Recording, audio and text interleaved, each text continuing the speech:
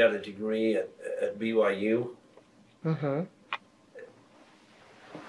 I worked for the Farm Service Agency, part of a department of USDA.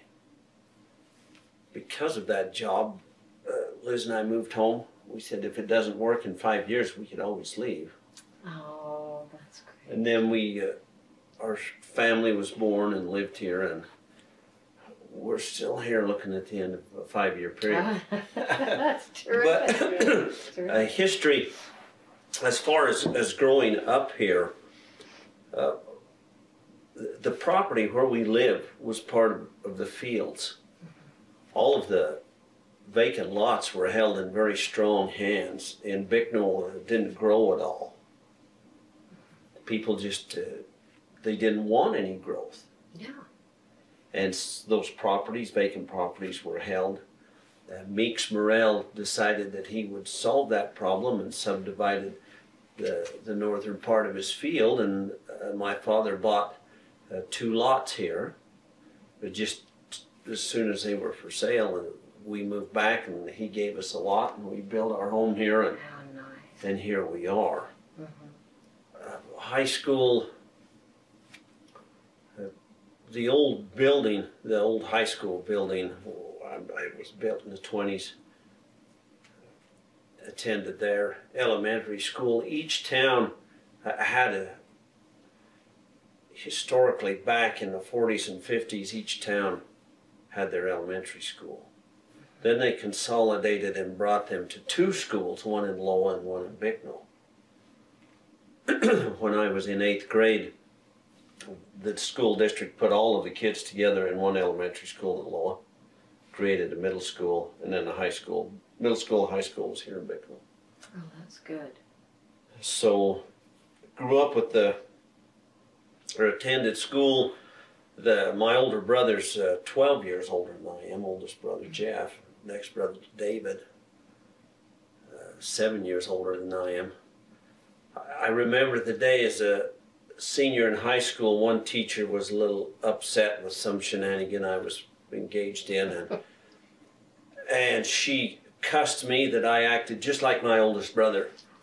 And I was in trouble for something my oldest brother had done.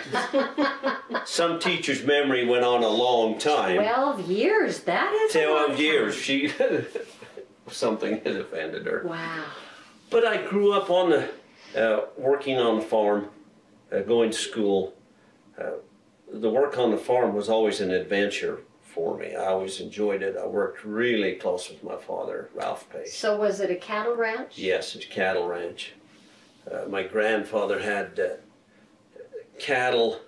The markets collapsed, had a terrible winter. The banks financed him. He went into the sheep business. This was 1914, 1913. Oh, wow. And when he finished up, he had 3,000 ewes. World War II rolled around and was unable to find help. So he pretty much sold out. Held on to some property so that when Dad got home from the war, he was able to go into the cow business. And what was that grandfather's name? Vern Willard Pace. Vern Willard Pace. And so was he also the ancestor of Guy Pace? no, it goes back. Guy's father and Vern's father were brothers. Oh my gosh, so your family has such strong roots here. Go back a long time. Wow. Our third great grandmother left the Silver Reef mine, part of Washington, came to Rabbit Valley, Wayne County. It was the last of the available land here at 7,000 feet who wanted to come here to farm. Wow. No one did. Right. Here in the Uinta Basin were the last areas settled in the state. People came here to start over, really. Burned out, starved out, divorced out, whatever, they could come here and attempt to start over.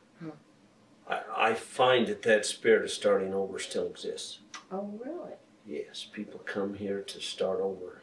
Interesting. It's a hard place to live.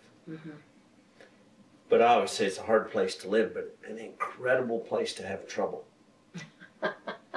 people rally around and they take care of each other, and that spirit of oneness of family exists through all of the communities. People laugh and joke. If you ask a native resident of the county, where are you from? The standard answer is Wayne County. Mm-hmm. We won't say the town. Rarely would you hear someone say Bicknell or Lower Lyman. First they'd say Wayne County. And everyone gets a big joke out of that and laughs. But we're one high school, Wayne High. Yeah.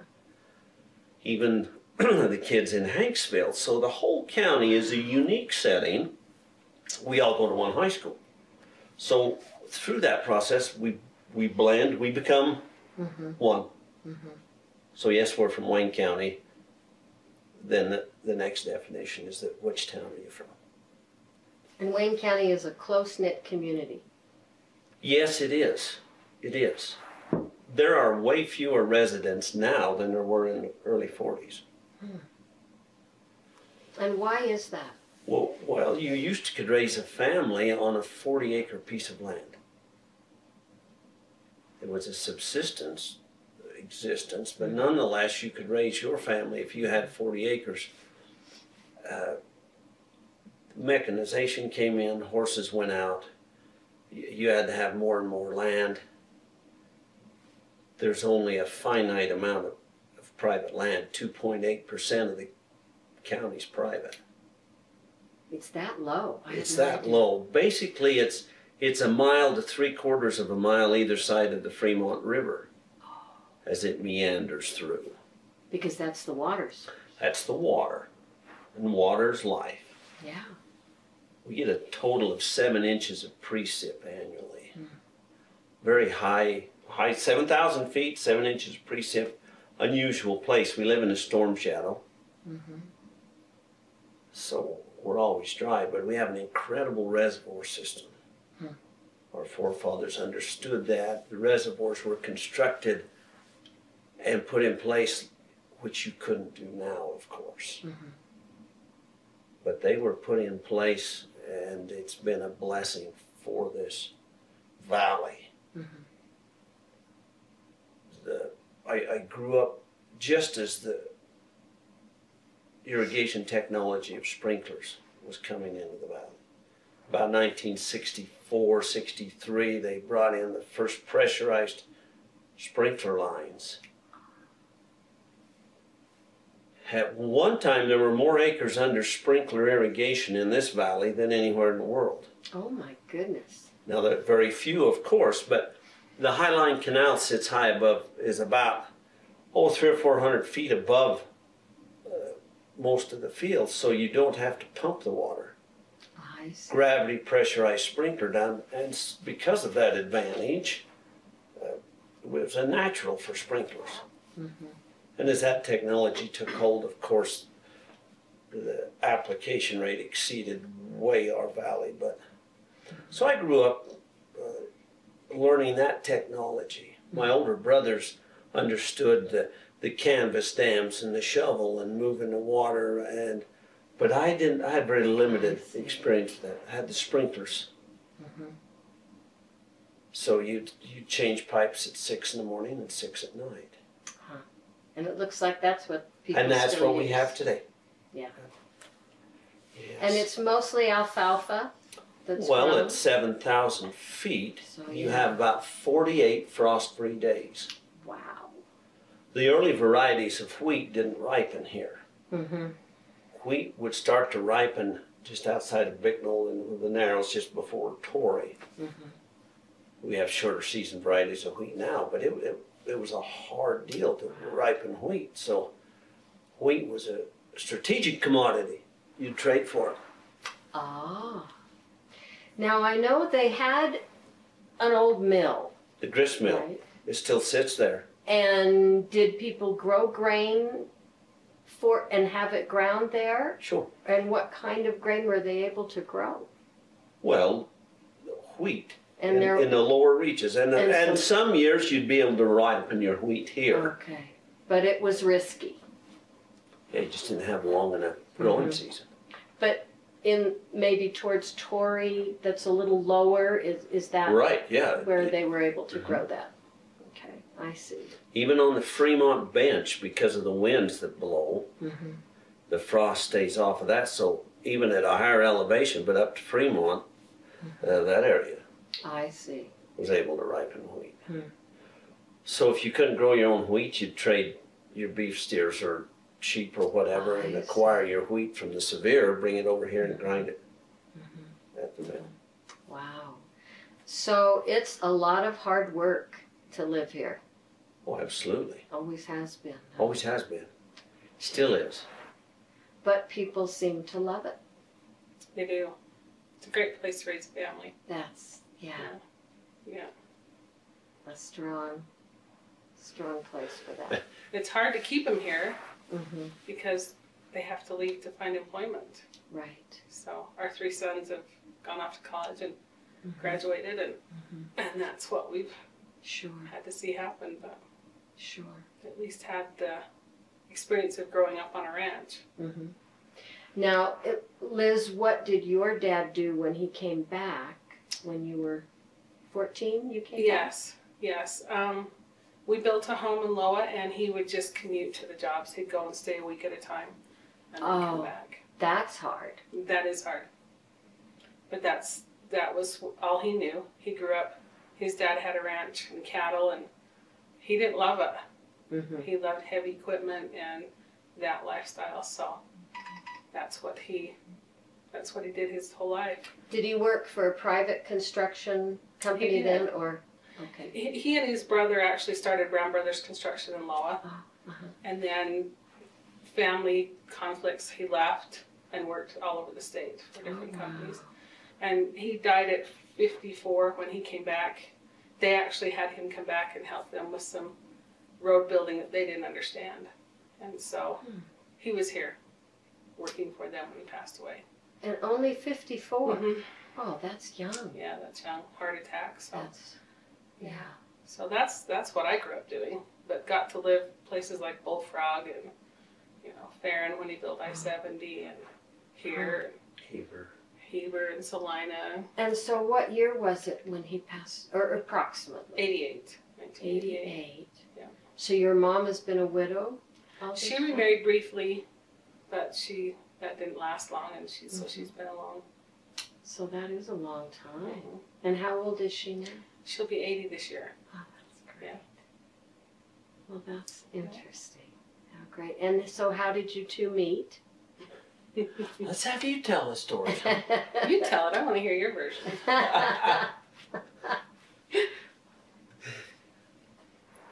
We used to drag Maine. Gas was cheap, and so you'd drive up and down Main Street, and you'd go slow or fast, it didn't matter. And there was a turnaround spot at the end of each Main Street.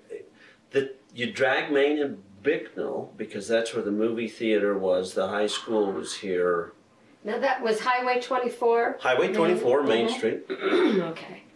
And if you got tired there, you'd go up to Loa and drag Main for a while.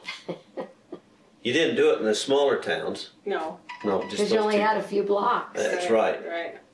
I'd returned home from my mission and was logging out on the Boulder Mountain when that was a viable industry. Dragged Maine, and there was a carload of girls, and we stopped and talked, and she was barefoot and drinking a red cream soda, and I could tease her a little bit, and she didn't get offended, and we talked about it.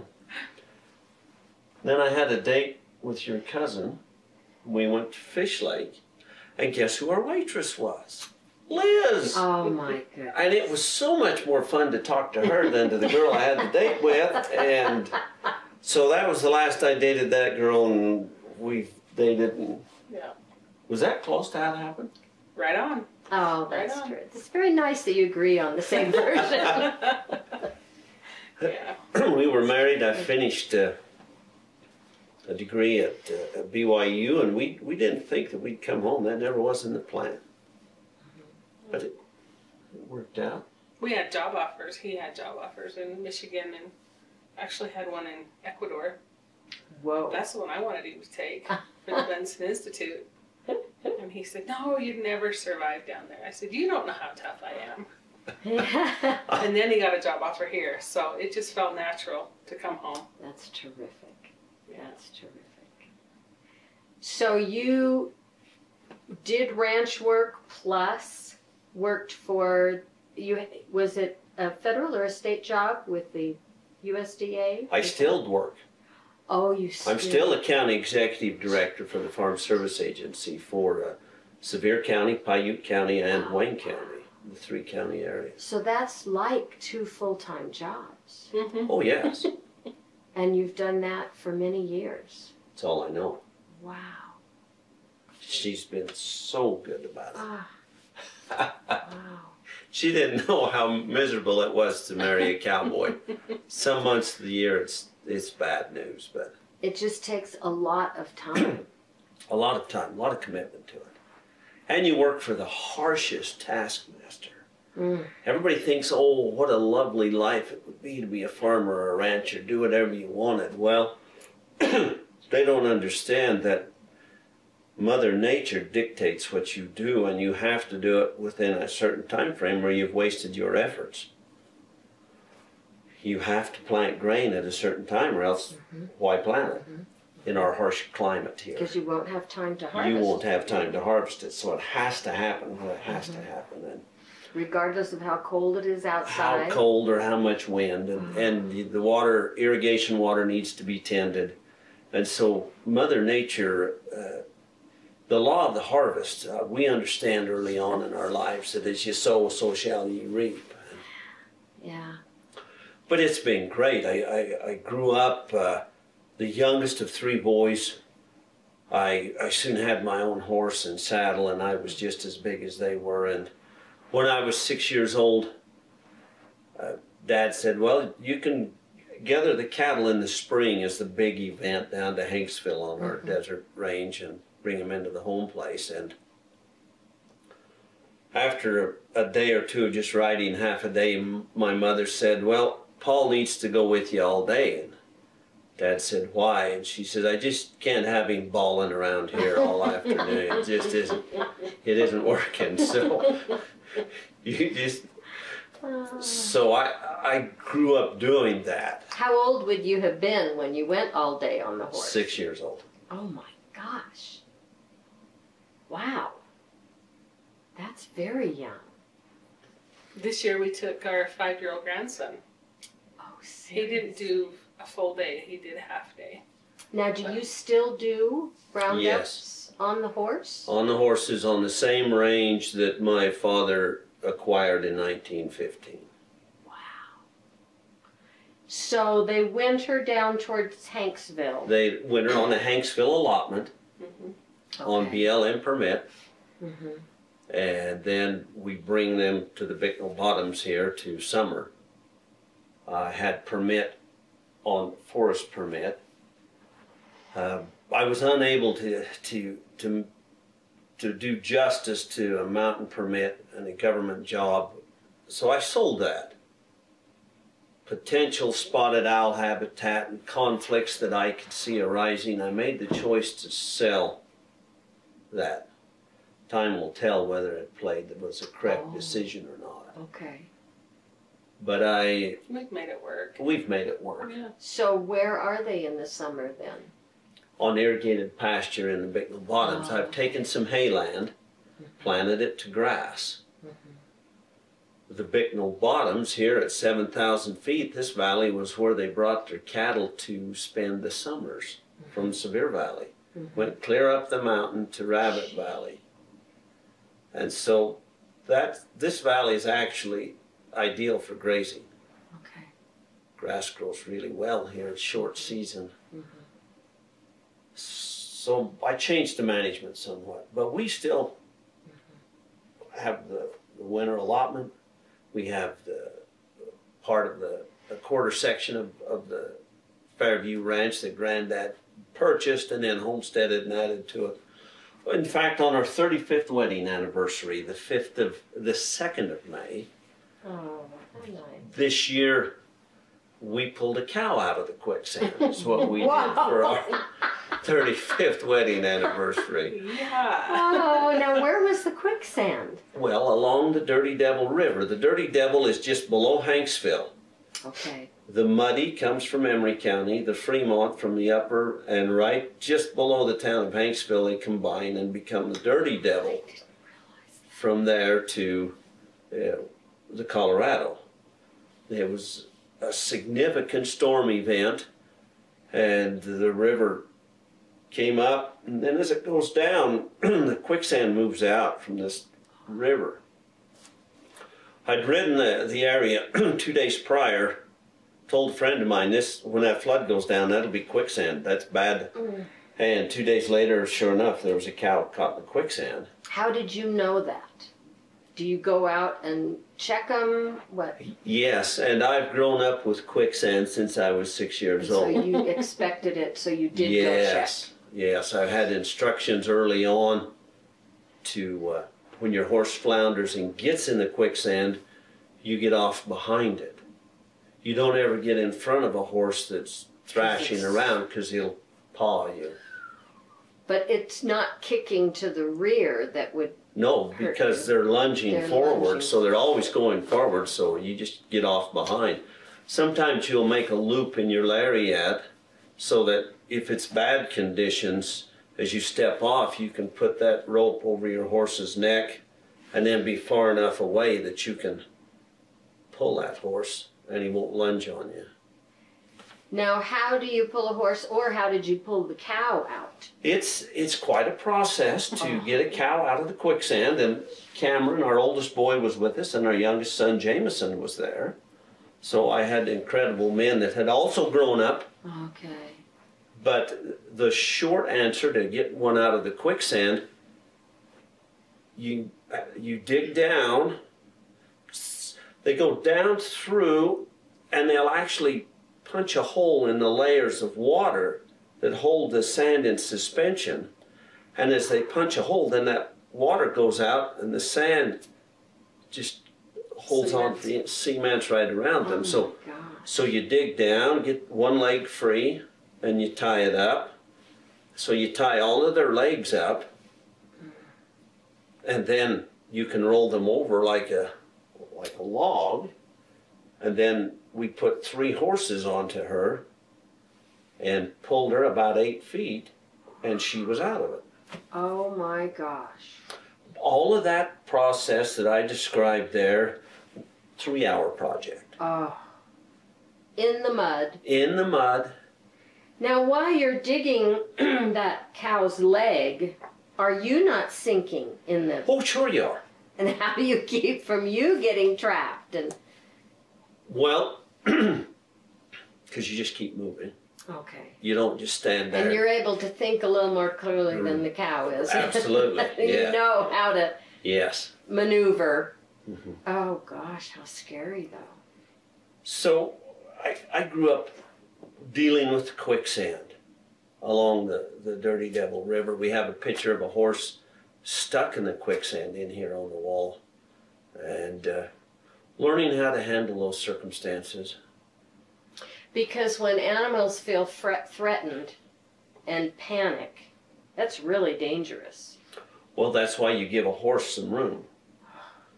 They'll thrash and they'll try to use you to come up out of the quicksand. Right. It's every man for himself. That's right. And a horse stops thinking. Sometimes they'll give up and just lay down and die. Just lay down and drown. So it's quite a process. You never enter. When you need to cross the river, you make sure that you know where you're going to get out on the other side. A lot of people say, oh, this is a trail in, and then they're trapped. How do you get out? You soon learn that you pick your spot to come out. Then you go into the river. Now, what about the cows? Are they pretty dangerous too? While She you're seemed- tying legs and... She seemed to really have an understanding that they were there to That help. was lucky. That was lucky. Plus, she was exhausted. That helps. She'd been there too. 2 days. She'd been there 2 days, so she was exhausted. Oh. So too tired to. and she really needed a drink. She was 4 feet away from water, but nonetheless she couldn't get any water. So she would have died. Oh That yes, was another close. 12 hours we wouldn't have saved her. Oh my goodness, how scary. That's a typical spring roundup. And what a way to celebrate your anniversary. Yes. I know. Gosh. Now, do they call the area where you go the South Desert? No. It's No. further north of Hanksville and Right. west, maybe. Yes. But you're, We're on the Hanksville allotment. okay, that's a different spot. That's a different allotment. And Yes. is that Dirty Devil River the water source for the winter for the cows then? Part of it. A lot of my cows will drink there. We have wells. Oh, okay. You do have. We've taken the opportunity and put solar powered submersible pumps in existing wells. The oil companies went through that looking for they started to look for uranium and some of petroleum. So we'll find the wells that go down into the Navajo Formation, and then we just pump the water out. Oh, it's great. And how great to have solar powered. Solar Pumps. works well. Wonderful. And we have some that 480-foot lift that we still have to power with a diesel generator. But it's changed the whole dynamic of the range. We were able to put cattle and wildlife or in different or places where they never used to be because of the water we've developed. I see. Makes sense, yeah. And so it's really enhanced the range management, the operation, and the range is in a lot better shape. So they benefit the deer. They benefit. There's antelope on that range. You know, it's Sure, good for all of them. it makes it more accessible to all of them. Mhm. So in your working adult life, have you ranched mostly cattle, not sheep? Well, I've always had a sheep herd. Oh. I always have 50 to 60 head. Just so that you know you don't want any more than that. Dad says always keep a few sheep around. And it's a good dynamic as far as weed control. It also helps on the cash flow. You sell lambs earlier in the fall when you need water for water assessments and land taxes. You have a lamb crop to sell. I see. So that's part of the management of the cash flow. In a sense, you've got a diversified portfolio. That's right. Yes. Then we sell the wool in the spring. Mm-hmm. Great system. So in this valley, they used to have Nelson Ricks had the creamery, and they had made cheese. So they had dairy cows? Had dairy cows here. It was perfect for families to have 5 or 6 dairy cows. You'd milk by hand. Wow. But that was just a little bit of cash coming in every 2 weeks. Made a huge difference in the survival of families in this valley. Lifestyles were very different then. That's why you could survive raising a family on 40 acres. Yeah. Very simple lifestyle. Very. Yes. Bartered a lot of Oh things. my gosh. But now you have primarily beef cattle. Correct.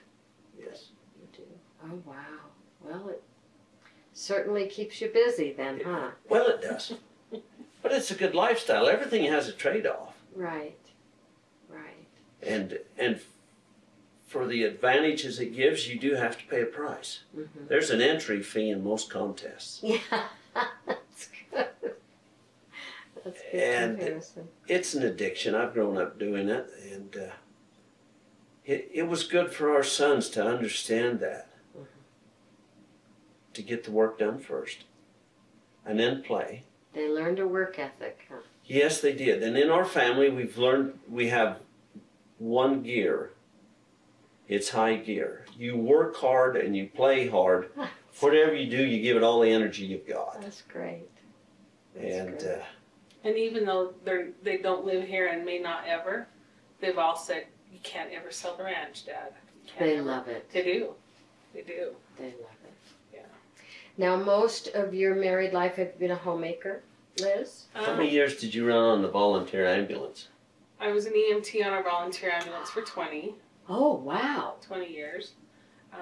I managed the pool here for 10 years. All our sons learned to swim, and whole family got certified scuba. Wow. Even the old dad that's a non-swimmer, I'm certified scuba. That's impressive. Yeah. That's impressive. I did home health for a few years with my EMT certification, CNA. I worked for 12 years for a local wilderness program. Oh, We worked was it with Alpine? Aspen. Aspen, that's Yes, right. yes, Aspen. I did. I was a field medic, and then I worked in the office, and then finally as an admissions counselor. Mhm. So I did that for 12 years. Done lots of things. Currently I'm working as a pastry chef. And I also do wedding cakes on the side. I did a little bit of schooling too. That is a phenomenal range of talents. She can do anything. I'll say. That's I terrific. love to sew. I have winters off, so I love to Oh, that make is quilts. And great. How Yeah. great. There's a story I want to talk about Okay. relevant to her as an EMT. Mhm. We were sitting down for Mother's Day dinner. My dad's birthday and Mother's Day occasionally would fall on the same day, May 10th. May 10th. Mother's birthday and Father's Day would fall on the same day. June 19th. June 19th. So Wow. we sat down, the pager went off. There had been a terrible wreck out on the road going towards the top of the Boulder Mountain. A Suburban had just was going way too fast and had rolled and scattered people out. And Liz left to take care of it. And they brought in a helicopter, didn't you, to move people out. And in talking to these individuals, I asked, why are you here? And they said, well, we are environmental attorneys. And we are here documenting the fact that this country is overgrazed, that nothing is growing here. Oh, dear. And I said, well, what elevation do you think you're at? He was a driver also on our ambulance for 12 years. Oh, okay. As well as an EMT. Yeah, I've tried. He's certified for Oh, part of wow. that time as well. Wow. And they had no idea the elevation they were at. At 8,500 feet, nothing grows on the 10th of May. It's still winter. And I thought, wow, this is what we're dealing with. Mm. And I asked them, what's the precip zone? Oh, well, there at least has to be 25, 30 inches of rain at this elevation.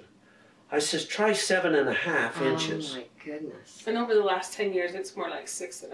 They didn't You know, understand this They area didn't at all. understand, but they were here, and I said, well, it's an interesting place that we're at right here. All these ranchers that are gathering up this terrible wreck that you've created are the very people that you want to have move out of here. So if we're not here, who's going to help you in your wreck? And there was complete silence. They did not understand that. They were not in a position to argue. No. Very true. Oh, my goodness. And so it's, people talk about tourism. That's fine. We need it. There aren't many motel rooms full here on the 10th of January. No. No, it's non-existent. Everything closes. Everything closes. So what's the industry that's still feeding money through this community? It's agriculture.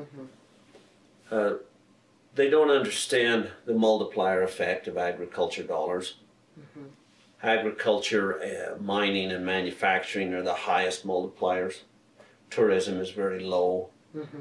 Service industries are very low, 1.3 turnover. When you say multiplier effect, give an example of That's how the time that the dollars will turn over in the community. Oh. So for every agriculture dollar infused into an economy, it will roll over as many as 2.8 times. I see. A tourism dollar that's infused will go over 1.2 Oh, I times. didn't realize that. And so in your economies, you need to have a mix. You need to have the variety. Mm-hmm. It would be nice to have manufacturing. Mining is the very best thing that you can have. Agriculture, tourism. There should be all of it. It doesn't have to be mutually exclusive. Mm-hmm. A conflict exists in the valley because of the limited resource private land, 2.8%. The balance belongs to BLM, Forest Service, Park Service, entities that have very little skin in the game. Right. I always compare it to two farm animals talking about breakfast. You have a chicken and a pig. Who contributes the most? Right. And we are the pig because our life, when they take something from us, we no longer exist. Right. So it's a tough balance. I love it as they talk about, oh, well, we've got to get all the stakeholders around the table and talk about it. Okay, define stakeholders. Mm-hmm.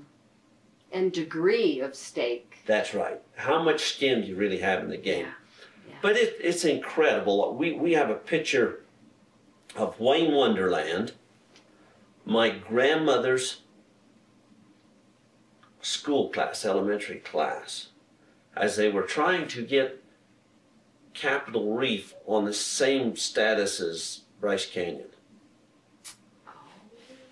The early county commissioners and individuals could see what an economic engine Bryce Canyon was becoming for Garfield County. Capitol Reef just never really did catch on to that degree. It's a different type of a park and it's developed completely different. So we've watched the evolution of Capitol Reef Park over the years. Keith Durfee, that we mentioned earlier, one day said, Paul, I have a picture I need to show you. And there was a large sign about like that, and it was yellow paint. You couldn't see anything on it, but it was I remembered it knowing that it was a definition, a park boundary sign. And Keith had taken a picture of it, and then as he changed the colors of it, all of a sudden you could see some writing. As he changed the colors, you could see writing. Oh, wow. And this was a statement. Park Service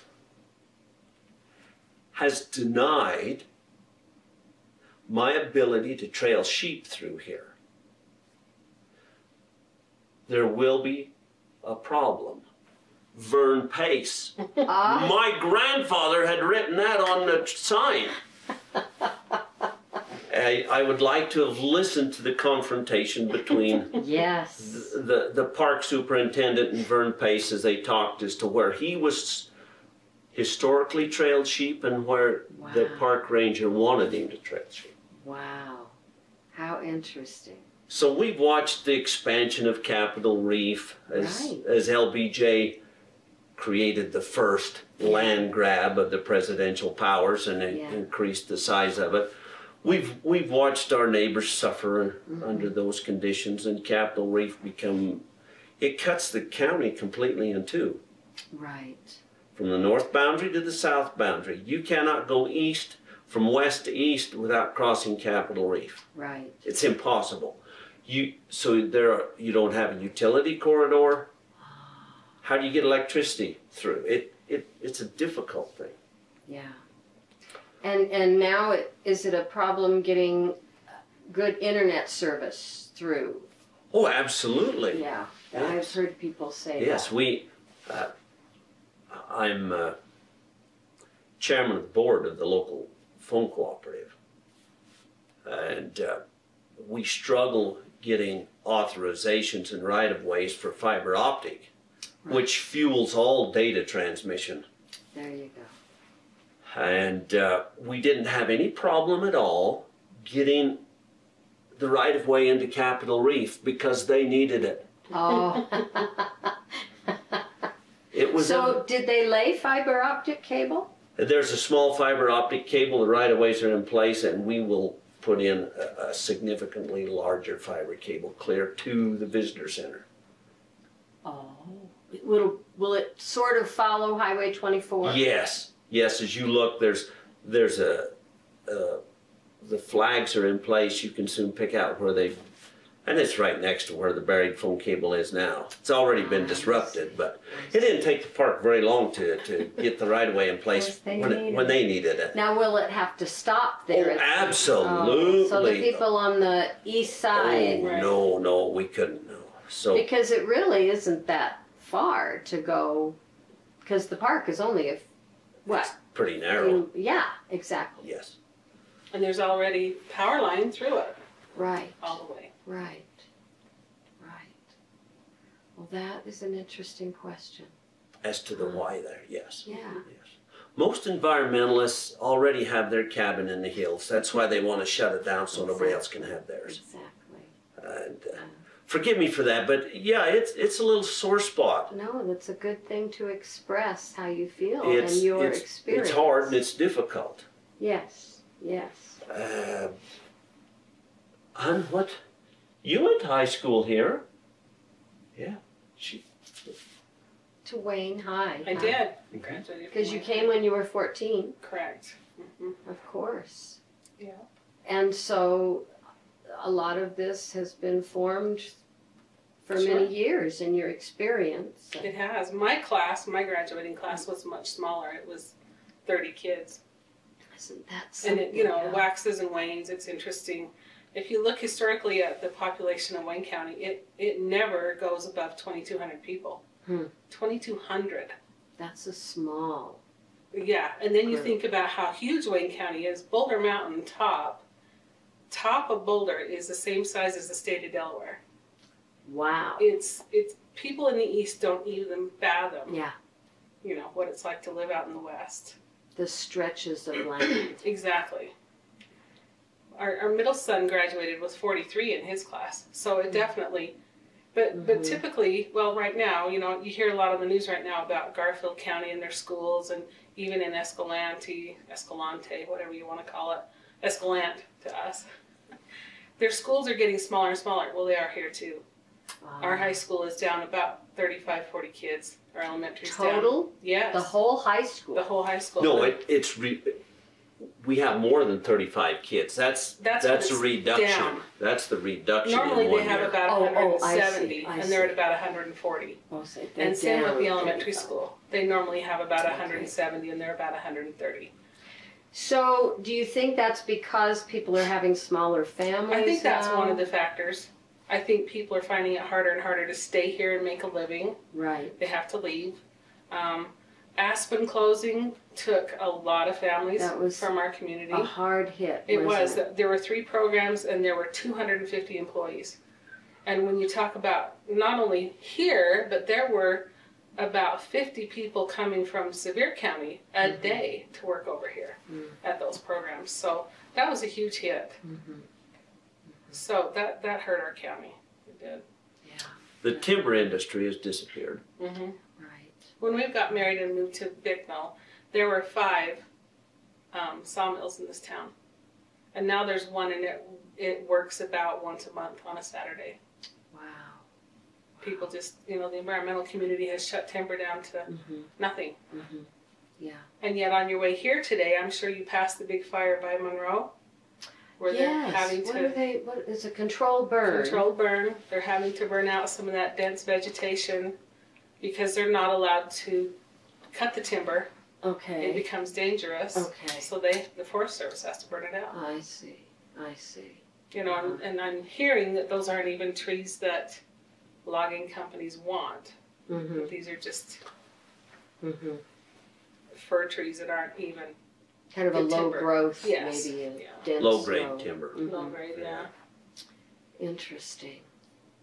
So we've Is seen. there much mining anymore in the county? Mining's always been a boom or bust. Uranium was the product that they were after. Right. Some of the very first uranium that they refined actually came right out of Capitol Reef.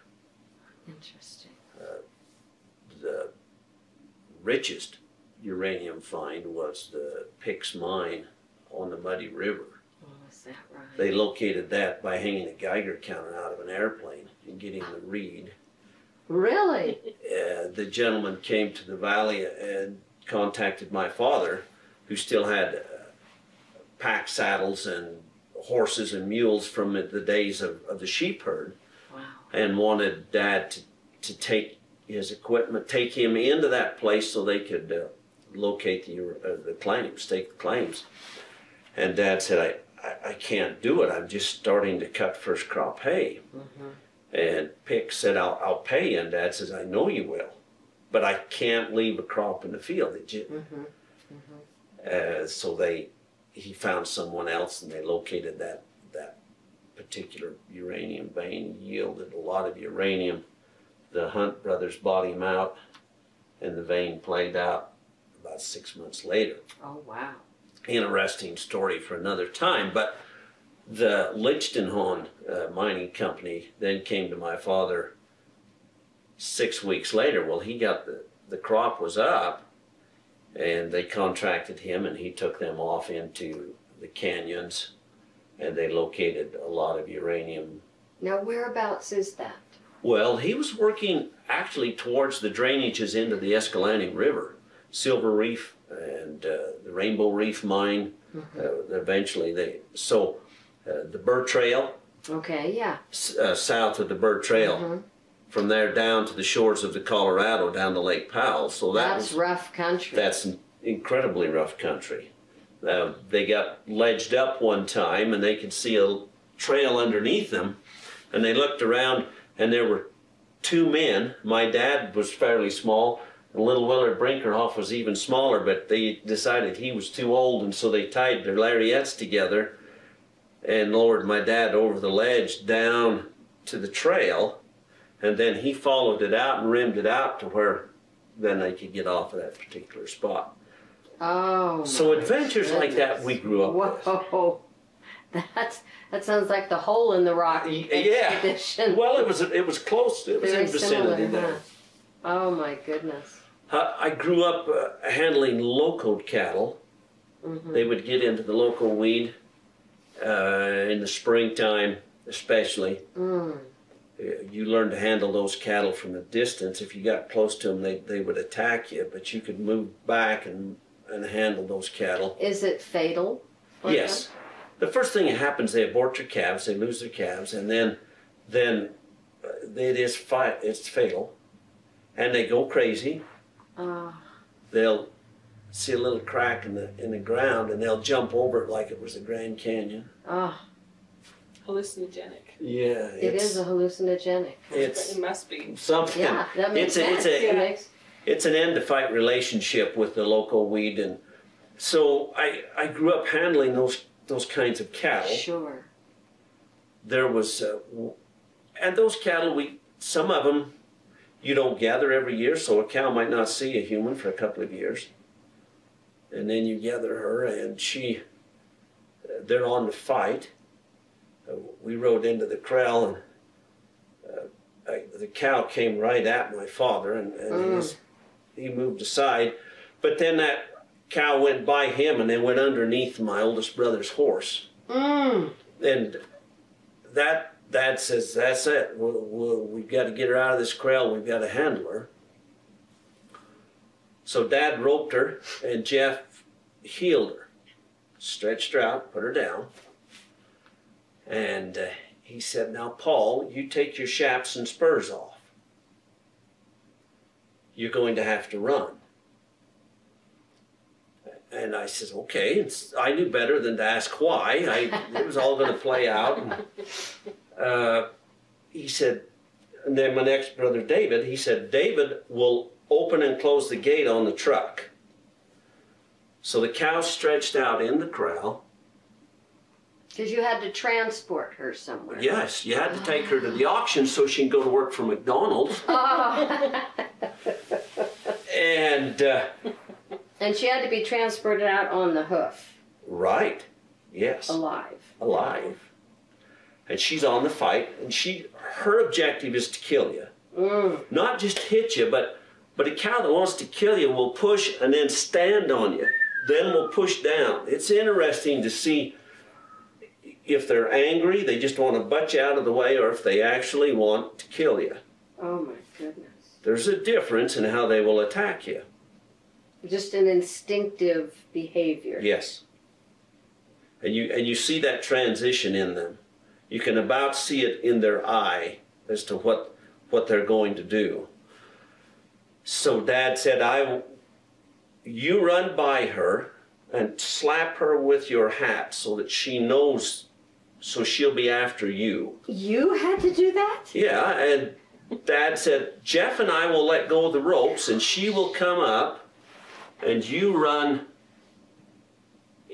into the Crowden alley and towards the load and chute. You go through the truck and up over in the camp rack and she'll follow you in there and David will close the gate. You were the bait. Right. Youngest guy. Youngest guy, fleetest of foot. Oh my gosh. How old were you then? I would probably have been 12. Oh gosh. And so we did just what Dad said. Mm. And I had to laugh as I went to work for the Farm Service Agency. They sent me to training to know how to deal with stress. I'd grown up with so much stress. For example, when this old cow chased me, that was stress. When you could put your hand behind you and she was blowing snot in the palm of your hand. Oh gosh. So I ran by her. Jeff and Dad turned her loose. Up she came. It worked just like he said. I went in the truck, up over. David closed the gate, and the cow was loaded. How did your dad know you could outrun the cow? He didn't turn. He wouldn't have turned her loose until I had a good enough head start. Sounded like she was pretty close to you. Oh, well, I had to get close enough to her that she would come after me and not the other horses. Mm. And so I had to tantalize her to the point that she wanted me. It's a good thing you're sure-footed. Well, it all had to happen. It had to, yes. She had prayer that morning, right? Yeah. So those were some experiences that we've had. Mm-hmm. Tell her about the mine on the Henrys currently. There is a mining operation currently on Oh. the Henry Mountains. Yes. What are they mining? Should we turn the Gold. light on? Is it getting a little dark in here? Maybe that'd be good. Like this one, is that? Over on the wall. Okay. The very first one. In the Bromide Basin, a company from South Africa. Oh, really? Mining gold. Actively mining, In the Henrys? in the Henrys. Oh my goodness. Up in what they call the Bromide Basin. The first gold was brought out of there. I have no idea if the Spaniards did it, but in the Roaring 20s, there was a mill, and they moved a lot of gold out of that part of the mountain. I and had they're no still- idea. Yeah, they're still mining there. Whoa. Incredible histories. So they must be making it profitable. Well, there's always more money in selling wheelbarrows and shovels than gold. And I don't know if they're promoting and have a lot of outside money come in, Uh-huh. or if they're actually moving gold. And maybe the price of gold is high enough now that Right. it's profitable, and if it were to drop, then W- they might not. I should show her the old mail pouch that we have. Tell her about the rabbi that comes in. Oh, no. Oh, tell me about the rabbi that comes They have a in. rabbi come in and bless the operation. They fly him in. Seriously? Yes, they fly him in from Jerusalem. You're kidding. No. And so this is a Jewish A Jewish company. It's Jewish money person that's... out of South Africa. Oh my goodness. Yeah, that's an interesting I story. didn't know there were many Jewish companies in South Africa. I know There there's a must lot of be gold now. mining. Oh, wow. Yeah. That's Isn't that amazing. great? That is great. But we have in our possession the mail pouch that Stu Wiley carried mail from Hanksville to Eagle City to Height and back. So where is Eagle City? Eagle City is on the Henry Mountains. It's below this current mining operation about 5 or 6 miles. It was a roaring On the east face, mining town directly east. in the 20s. Stu Wiley carried that mail. Wow. Stu Wiley On horseback. on horseback. And what were they mining for? Gold, The same. the same. My goodness. So there was an old gentleman by the name of Billy Hay Billy Hay he maintained he was an Irishman. I love this story. And they'd say, Billy, you're not an Irishman, you was born in Chicago. And he'd say, now fellers, let me ask you this question. He said, if the cat has kittens in the oven, do you call them biscuits? And they said, well, we can't even argue with that, Billy. If you want to be an Irishman, okay, you be an Irishman. He was a colorful old character that lived in Hanksville, worked for my granddad, and granddad said he would stay with you until the spring when you really needed him. Then he'd take the wages he'd made all winter and go to prospecting for gold, and he'd just be gone one morning. Seriously? Yeah, so that's how Billy Hay, he came to the bishop in Hanksville and said, Bishop, when I die, can I get buried in the cemetery there? And the bishop said, well, sure, Billy, you're one of us. Sure, we'll bury you there, but are you thinking about that? No. He said, well, why are you asking that? He said, well, Bishop, in a Mormon cemetery is the last place a devil's going to look for a Catholic Irishman. I love that story. And Billy Hay's buried in the Hanksville Cemetery. Really? Yes. Now, what year would he have passed away, approximately? Oh, wow. But whatever I say, it'd be wrong. Oh, I'm just trying to get an idea. In the 40s, early 40s is when he died. So the time that he was around was like 30s? Yes. Okay. Yes. So interesting. This granddad was putting that together. So the gentleman that we talked about that carried the mail, Stu Wiley, Stu was the last, I think he was the last World War I veteran. Oh, wow. In this valley. Oh, my goodness. And I asked Stu one day, I said, Stu, did you know Billy Hay? He said, oh, I did. I knew Billy Hay was my friend. And then he told me a story that was incredible. He said, as Billy was dying, he turned to Stu and said, I'd like to be buried in some green plaid socks. In Hanksville, Utah, he just well ordered gold slippers, you know. And Stu thought about it, and Billy Hay died shortly thereafter. And Stu said, I'm going to Green River to get the socks. And they said, well, Stu, you've got 24 hours to get back here. It's hot in Hanksville, you know. Yes, there's no embalming. That's right. And we're going to have to put Billy in the ground. Yeah. So this story, Stu Wiley told me. Stu left Hanksville on a horse and leading a horse. Went as hard and as fast as he dared go, got to a water hole out there, got off the horse he was riding, hobbled the horse, got on the other one, and went into Green River. Stu says, I got him his socks. He didn't tell me if they were green plaid or green wool socks. He just said, I got him his socks. So he borrowed a horse from Green River and did the same sequence. Rode that horse as hard as he dared, and then when he unsaddled that horse, it went back to Green River. Oh, wow. And he came on with the horse that was fairly fresh and got to his horse that he'd left hobbled, that was fresh, and rode on into Hanksville. And the other horse come along 2 or 3 days, and he got there in time to put the socks on Billy Hay. Oh, that was a good friend. Billy Hay died a rich man to have a friend like that, don't you think? Yes. Yeah, Stu Wiley told me that story. That's amazing. And so I was quite intrigued with oral history. Yes. And For sure. Some of these I should have written down. Should I tell them the story that got me Yes. interested in Yes. oral history? Sure. Yeah. Liz hears these stories so often, I'm sorry. He used to do a talk for Dixie State College Oh, that's called great. Ranching with Father. Oh, that's And they would bring great. in the elder hostel group that cleans the trails and does things like that for the park, and then he would go down and entertain them for an hour with these factual stories. Fabulous. Yeah. That is great. And this group got a new director, and her world is very structured.